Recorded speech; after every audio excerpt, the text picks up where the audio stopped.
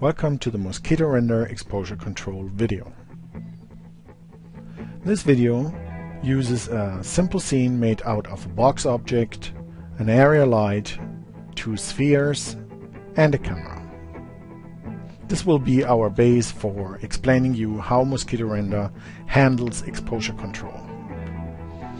Keep in mind, moskitoRender is a true GPU-based renderer, and we are using active shade here as our instant feedback.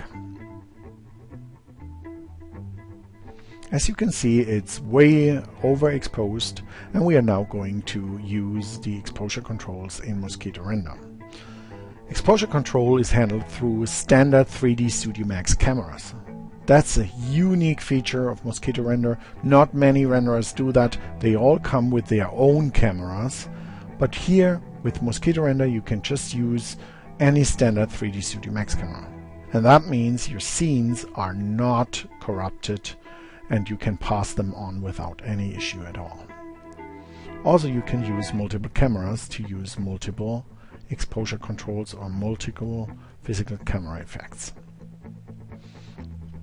As you can see, as soon as you activate the exposure control, you will get instant updates in active shade. And as you control and adjust the physical camera, like the f-stop for example, or the shutter speed, it instantly gives you feedback in active shade. That's the power of GPU rendering we can use here. Another unique feature is the effect background. So moskitoRender does respect background, and this even works through refractions and reflections. So based on the reflection seen in the camera, the exposure control can be applied or not to the background image. The same is true for image control. Now we want to show you a different method to use exposure control. moskitoRender supports standard exposure controls as well. For example, the logarithmic exposure control. By supporting these standard exposure control features of 3D Studio Max, you can actually create scenes that will be easy to pass on to other users which do not have moskitoRender installed on their system.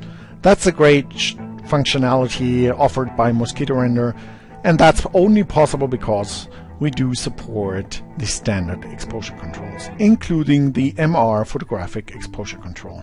And that's very similar to the physical camera of moskitoRender. So there's nothing you need to learn extra. It just uses similar parameters and you're ready to go. However, we do suggest that you use the Moskito physical camera exposure control, and whenever you use that, the standard max controls are turned off automatically.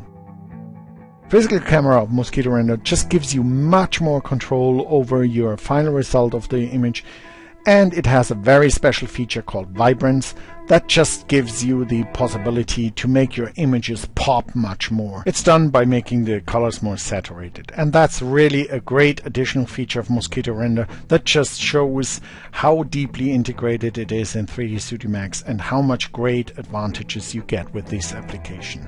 I hope you enjoyed the video and check out our other videos as well.